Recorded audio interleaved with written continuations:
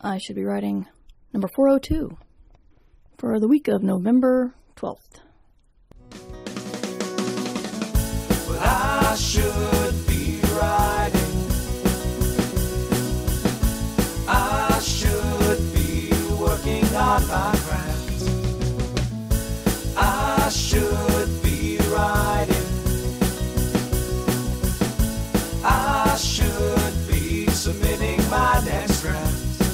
But I'm sitting home watching Doctor Who. Hi there. Welcome to I Should Be Writing, the podcast for wannabe fiction writers. I'm your host, Mur Lafferty. And what I've been up to? I've been writing. I realized yesterday that since September of last year, I have had two projects really weighing on me heavily. One of them I can't announce yet, but the other one was the solo novelization. And I didn't realize how stressed I was until those projects were done, and I realized I can slow down a little bit. And the stupid thing about allowing yourself to slow down is you relax and you're actually able to do more. So believe it or not, I am actually almost on pace for NaNoWriMo. Yesterday I was ahead of pace and then decided to not write very much because I'd had a rough day on Saturday and needed some time off. And so now I'm behind, but I'm only about 500 words behind. I'm recording this on the 12th, and the goal for the end of the day is 20,000 words, and I'm at 19,472. This is a new project. It's another murder mystery in space, but no clones. It is not in the Six Wakes universe. I won't talk a lot about NaNoWriMo. If you're interested in me talking about NaNoWriMo, I am doing a daily show for my Patreon subscribers. That's all of them, even the ones at the $1 level. If you pledge $1 on Patreon, then you get a daily show in November where I talk about doing the NaNoWriMo purge, which is throwing all of the rules of writing out the window, and we're breaking all the laws, and it's been a lot of fun. Also, if you donate at the $5 level, you get access to our Discord, which is Discord is a chat service mainly for gamers, but it's really just a chat service, so you don't have to do any sort of gaming to be involved. And we talk about writing, we talk about NaNoWriMo, we talk about stuff, and we do word sprints, which is very useful during NaNoWriMo. And I've had more than one person say that it's the word sprints with the other people in the Discord that are actually helping them stay on pace this year. So there's that little advertisement. But another thing I've been doing is I got the new book, Save the Cat Writes a Novel. And if you're familiar with Save the Cat, it is a screenwriting book from, I think, 2003 or so. I can't remember exactly when it was written, but it was almost immediately heralded as a brilliant breakdown of proper storytelling and screenwriting. And I've read several of the books, and, because it's storytelling. You can easily take the advice for screenwriters and put it into a novel. But now someone has taken the Save the Cat method and actually turned it into a novel writing book. So the new book is Save the Cat Writes a Novel, and it's really good. I'm really, really enjoying it. The problem with it is it's still the Save the Cat beat sheet, which is where in the movie or the novel should different things come, whether it's the statement of the theme or the point where everything changes at the break of Act 1 and Act 2, the point where everything changes at the break of Act 2 and Act 3, all that stuff. And then it also takes many popular books and describes how each of them fit the beat sheet, but also breaks books into 10 categories and describes how each of them is a little bit different and specific. And I found this fascinating. One of the genres is, oh crap, I can't remember exactly the name, but it's something like The Fool or the Underdog Succeeds, where a completely normal person stumbles around and still manages to win in the end.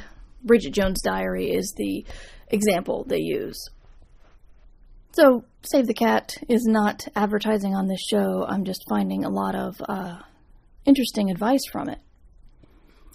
But one thing, kind of what I want to talk about is, I know a lot of people who rail against the hero's journey or the Save the Cat beat sheet or something like that because they don't like formulas. And I can see that. But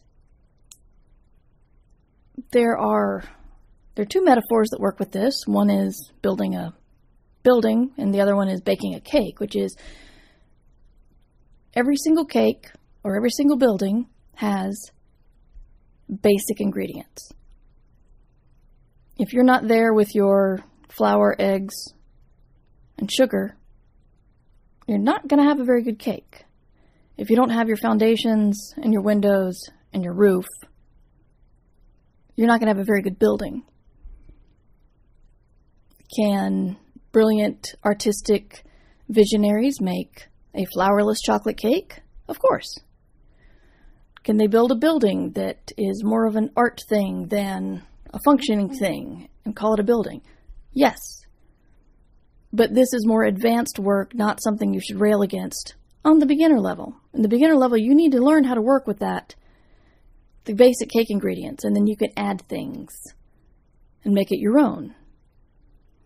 And when people know they're going to eat a cake, they're going to expect some things. If you throw in a bunch of savory elements because you're not going to follow the save the cake method, the people are not going to praise your visionary thing. They're going to go, what the hell is this meat doing in my cake?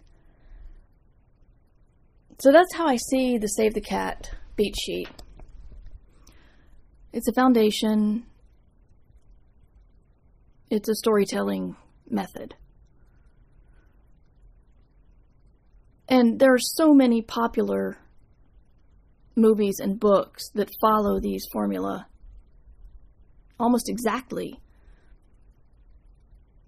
that it's kind of hard to say it's not something you should do. Because there are books that are critical successes and books that are popular successes, commercial successes, that's the word I'm looking for. Books that are heavily commercial successes and they all follow the beat sheet. And it's not saying that J.K. Rowling sat down with the Save the Cat method because she wrote Harry Potter before Save the Cat came out. But Harry Potter follows the Save the Cat beat sheet.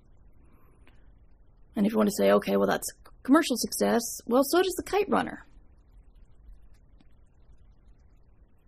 So if you want, you can rail against it. You can try to go out on your own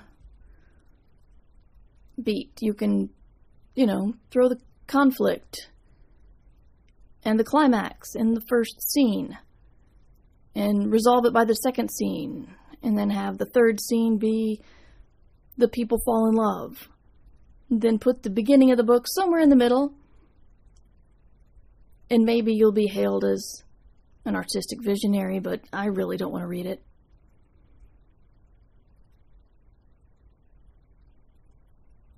The powerful thing about story is that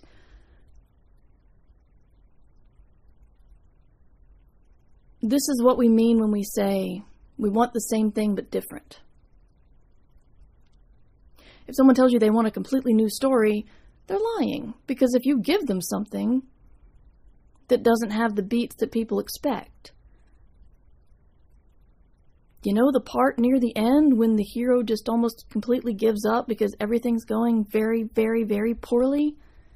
When the romantic interest walks out? When the hero's arrested? When the bomb's about to go off? All that stuff, that you know that the movie doesn't end there. So, slightly different topic, but the same. See, same but different. While I love the concept of the Save the Cat beat sheet, and I'm learning a lot, especially by the breakdown of the popular books, many of which I've read, to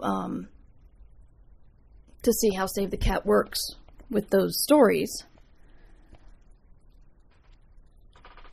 I still am terrible at outlining.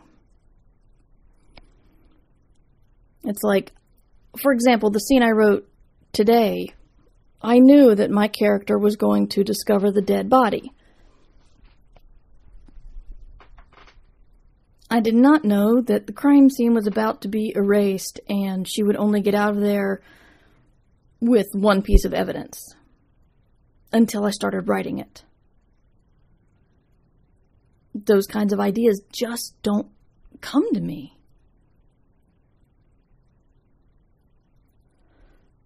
So my plan for Save the Cat and my current novel is to write the rough draft and then look at the Save the Cat beat sheet and see how it fits, and then think about massaging it on edits for the beats to happen at the right time. Because I've actually found outlines useful while editing. Because it helps having, this happens in this scene and this happens in this scene just laid out. That's how I did, that's how I crafted 6 Wakes. Near the end, I was just about to tear my hair out. It was another edit. And so finally, I took every single scene in the book and I wrote down what happens on an index card and I spread them all out on the office floor and moved them around to where I thought the proper emotional beat and the proper information revealed should happen. And that worked out pretty well. So a bit of announcement. This weekend, on Saturday, I'll be at Books with the Past in Glenwood, Maryland, for a NaNoWriMo event. So if you're in the area and you want to come say hi, that's where I'll be. I believe the event starts at 3.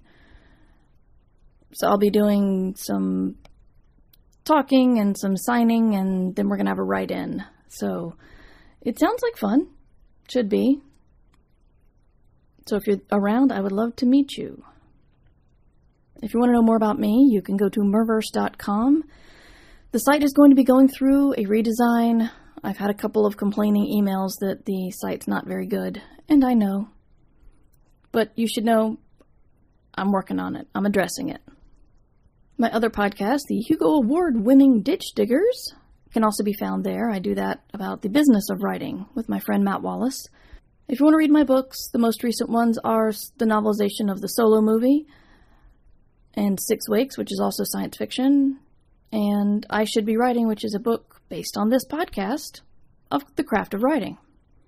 And if you haven't had enough Mer projects, I'm also writing on Book Burners, which is the very first cereal box project. That's SERIAL.